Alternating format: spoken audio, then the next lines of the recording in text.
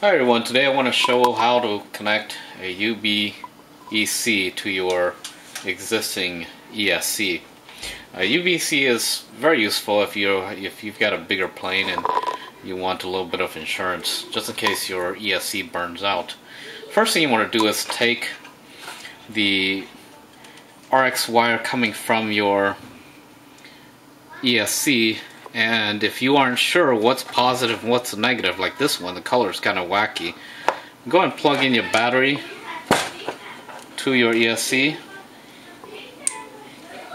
and with your handy dandy voltmeter, find out what's positive and what's negative.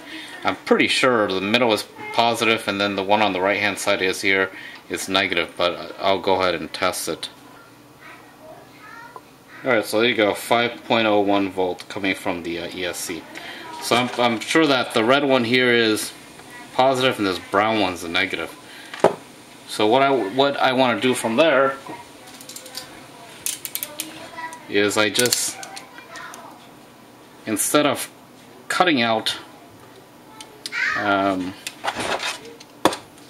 you'll notice on your UBEC of the input, on this side is a positive and negative, and on the output you also have a positive and negative. And what I do is your RX wires, I just pluck it out. There's just a little tab here that holds the wires in. I just pluck it out.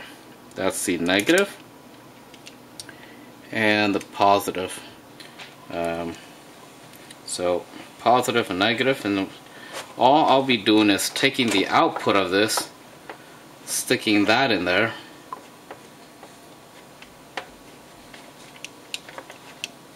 like that, and then the negative from the UBEC into the negative, and then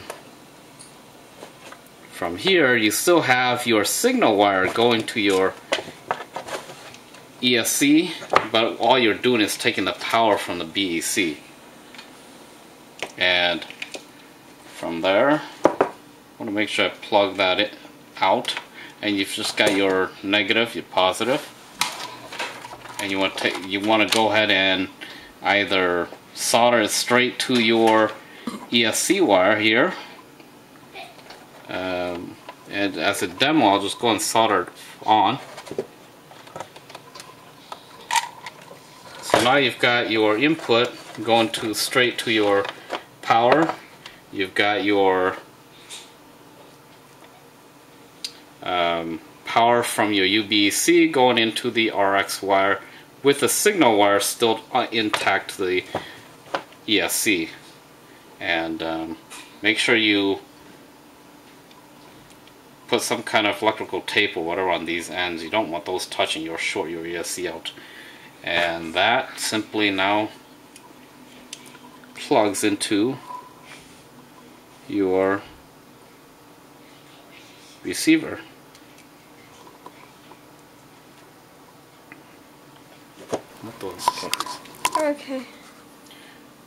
Okay, so as a quick wrap up here, just keep in mind your positive and negative from the input straight to your line that goes to the battery. So basically just getting power from the battery.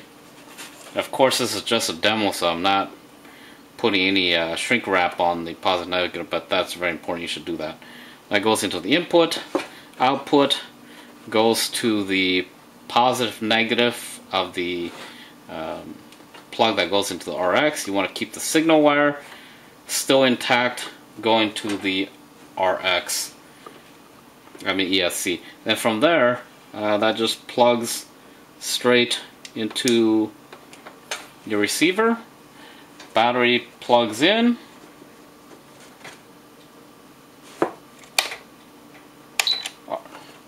Transmitter on. And there you go. I got a solid light. So now your basically bypassing the power from the BEC from the ESC and getting it from your external BEC.